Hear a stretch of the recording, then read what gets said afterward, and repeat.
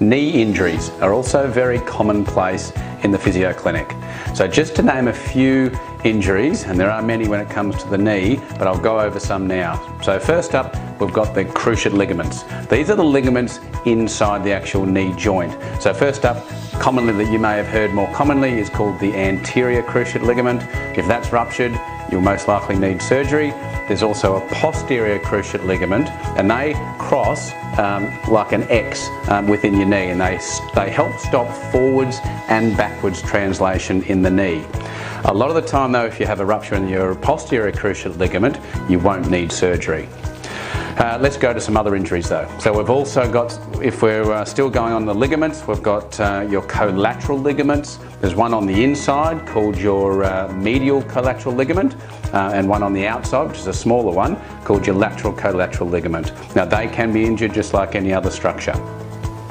If we move further down, we've got the meniscus. Now that is a moon-shaped cartilage that's like a shock absorber between your knee. So it helps prevent damage in the joint. All right. Now that can be inflamed, but it can also be torn. Most likely, if it's torn, you will quite likely need surgery for that as well.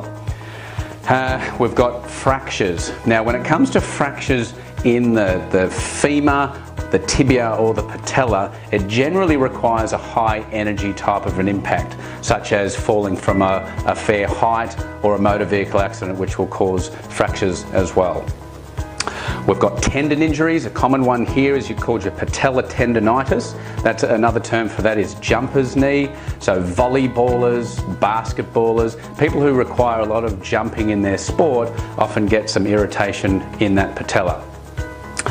We've also got some Osgood-Schlatter's disease. Now that's common in adolescence, more common in boys than girls, very common in that 13 to 14 year of age area.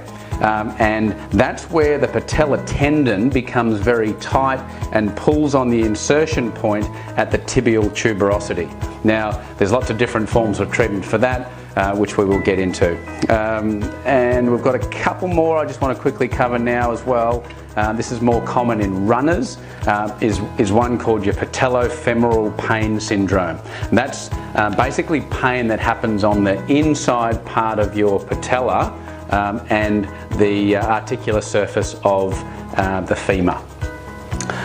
And lastly, when it comes to runner's knee, is iliotibial band syndrome. Now that it's a strong fibrous tissue that starts at the outside of your hip and goes all the way down to the outside of your knee. And typically if you're getting pain in that regard, you'll feel some clicking in this band of tissue on the outside of your knee. It can become painful and irritable as well.